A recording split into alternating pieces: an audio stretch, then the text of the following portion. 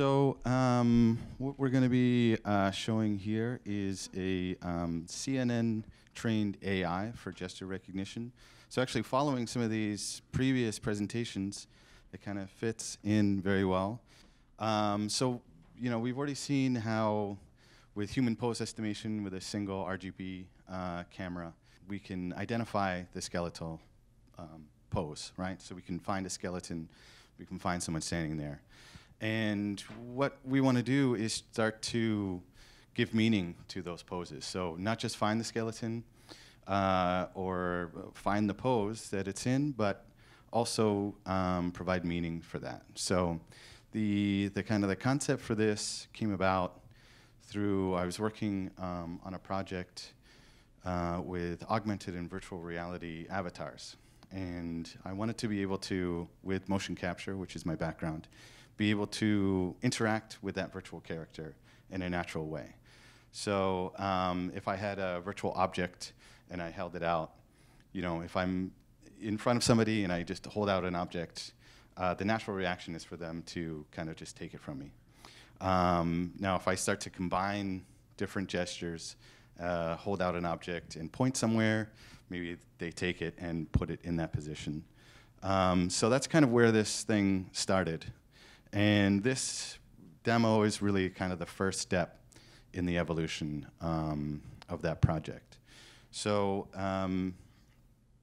this is Vinod Mahitri. He's a graduate assistant of mine in the Hive. And in the Hive, we have a series of different technologies. It's the home of innovation, visualization, and exploration.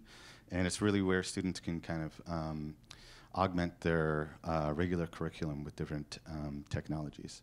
So what we have here is the Haddington Dynamics Dexter robot, which is a 3D printed 5-axis robot.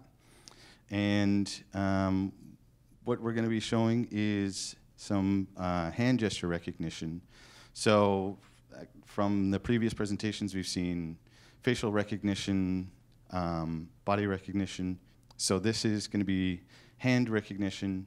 So the idea here is that if you think of sign language, right, that we should be able to combine a series of different hand gestures and have the robot perform some kind of action. Now we can kind of take that further and even be able to use sign language or hand gestures to then be able to write code. So we can use those hand gestures to write code, place that code inside of other code, and basically even structure a program with that.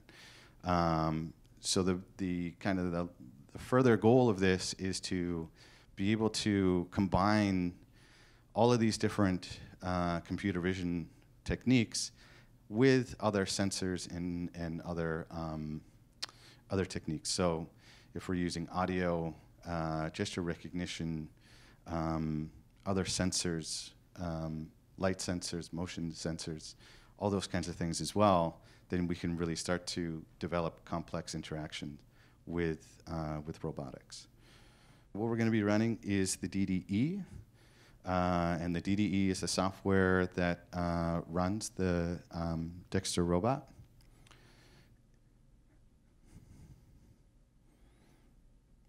And the rest of this program was developed in Python through Jupyter Notebook. We'll first run a program in the DDE, which will run in a loop. And what that will be doing is looking for looking at the camera and looking for a gesture that's in the camera.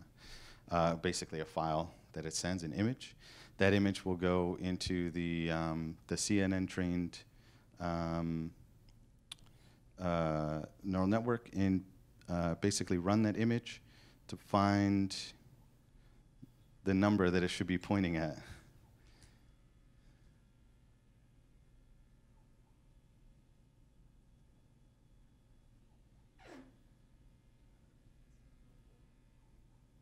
Okay. It's rebooting now, of course. Now that we're on stage, it needs to reboot.